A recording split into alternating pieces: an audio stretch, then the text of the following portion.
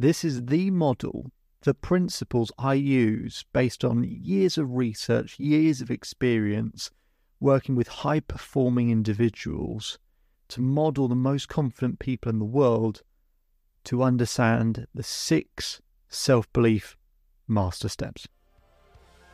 Hello and welcome to the Self-Belief Chief podcast. You're here with David Holman. Make sure to subscribe to the podcast if you haven't done so already so you can keep up to date with the latest episodes.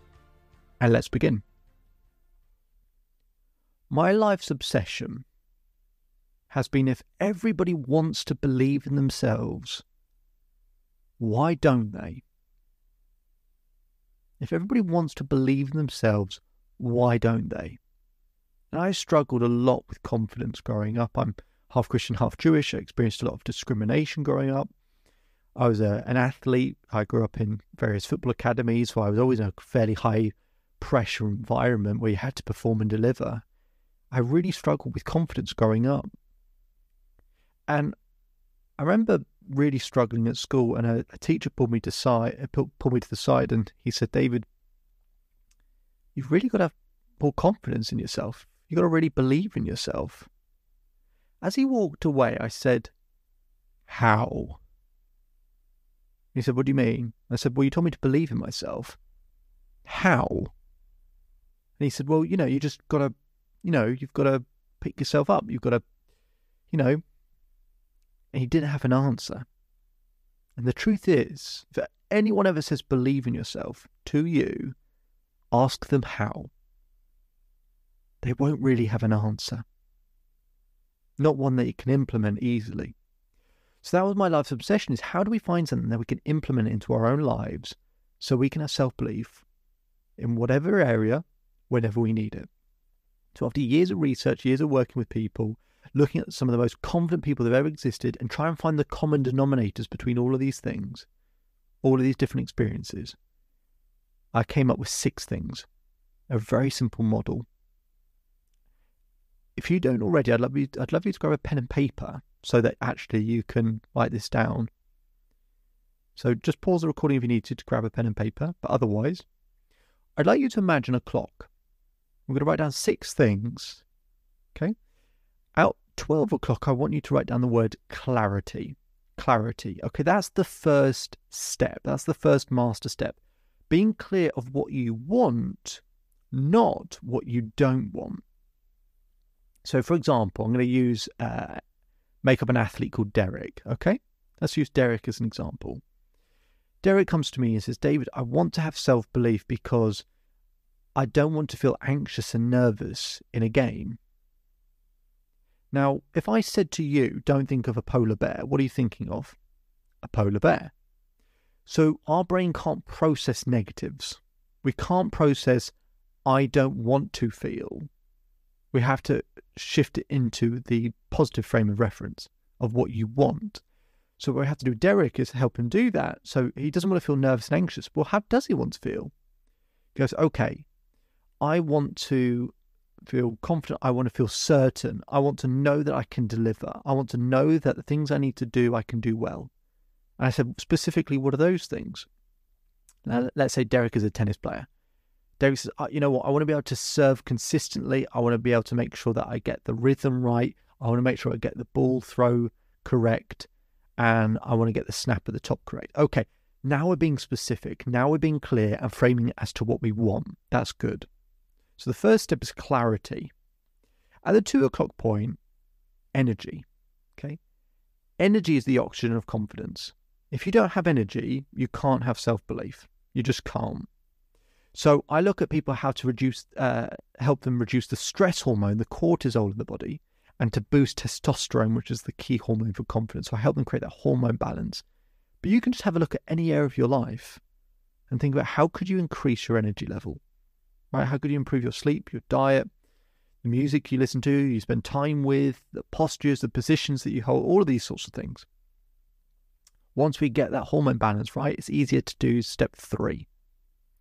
And that's at the 4 o'clock point, right? Step 3 is focus. And that's the ability to focus on what you want to happen, on the solution, right? So being clear of what you want, then having the energy to deliver, and then being able to maintain that focus on what you want, not on what you don't want, because whatever you focus on, you feel. So it's about improving that focus. Once we've got those first 3 steps, step 4 at the 6 o'clock point, step 4 called triggers. Having a set of triggers that when you're under pressure or in a highly intense emotional environment, a set of triggers you can always go back to. Because it's hard to kind of rationally or logically talk to yourself when you're in a stressful environment or the emotion's high. Like for Derek, when he's playing a game, the emotion's going to be very high. So he needs to have a set of triggers he can always go back to get him back into a prime mode. And what I will do with Derek is look at the 5 times he's performed at his best. Find those common denominators. There's 2 or 3 things he always does when he plays at his best, and pull those out as a set of triggers. Okay. Then step 5, we put that at the 8 o'clock point. Step 5 is momentum. It's hard to have self-belief when you feel like you're starting from scratch. The beautiful thing is you've had momentum developing your entire life. You just haven't recognized it. So we stack all the things we do well, all the achievements, all the progress we make, we stack on top of that when we consistently do the actions we need to do, and we keep track of it, keep tracking and build momentum. And then step 6 is growth. If you don't feel like you're progressing, you can feel like you're dying in some way, shape or form, can't you? But we actually have to be able to experience a level of growth and development, and that's part of the process of having self-belief. Now, we've put that at the 10 o'clock point. Now, think about it. If you have growth, what does that then give you? It gives you clarity, that first step. So if you have more growth, it gives you clarity, gives you more clarity. And you keep going round in this circle over and over again. And this is what accounts for experience, the more times you've been round that circle. So in the areas that you have self-belief and you've been around that circle thousands of times, in the areas that you're struggling and you've probably barely been around once, if not, you're actually going in the reverse direction. You're starting with growth and you're not feeling you've got any growth, then you lose momentum, then you question your triggers, then you struggle to focus, then your energy drops, then you feel less clear than ever. A lack of self-belief is either barely going around that circle at all, or even worse, going in it in reverse. So they're the 6 master steps. If you can get those details nice and specific, nice and clear, and grow in each of those areas and improve, whatever you might score each of those areas out of 10, right? How clear you are, how much energy you have, how well you focus. If you can just improve each of those scores, you will unquestionably increase your level of self-belief. Unquestionably. This is what the best people in the world do to develop self-belief, is without realizing they're going through these principles, they're developing them. And that is how you build self-belief. And they are the 6 self-belief master steps. If you want more information on all of that, you can visit the Self-Belief Chief website. My name is David Holman. If you change today, today will change your life. So enjoy the rest of your day, enjoy the rest of your life, and I'll speak to you again soon. Just one more thing before you go. So I hope you're enjoying the daily episodes. We put in a lot of work to keep providing content, because to create permanent change needs consistency. To get that consistency, we want to make sure we keep providing you value on a daily basis. But to keep up with that pace, could we ask for one very small favour? If you could take the time to leave a 5-star rating either on Apple Podcasts or Spotify. We'll put a link in the description for you to be able to do so. That really, really helps us out and helps us to keep providing content as frequently as we do. And we'll do one more thing to provide some extra value.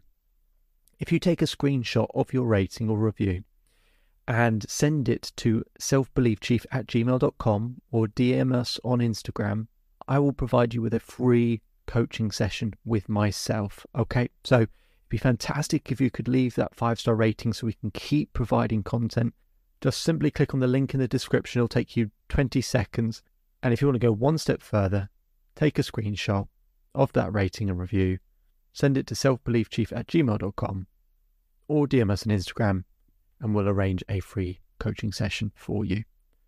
Hope you enjoy the rest of your day and see you on the next episode.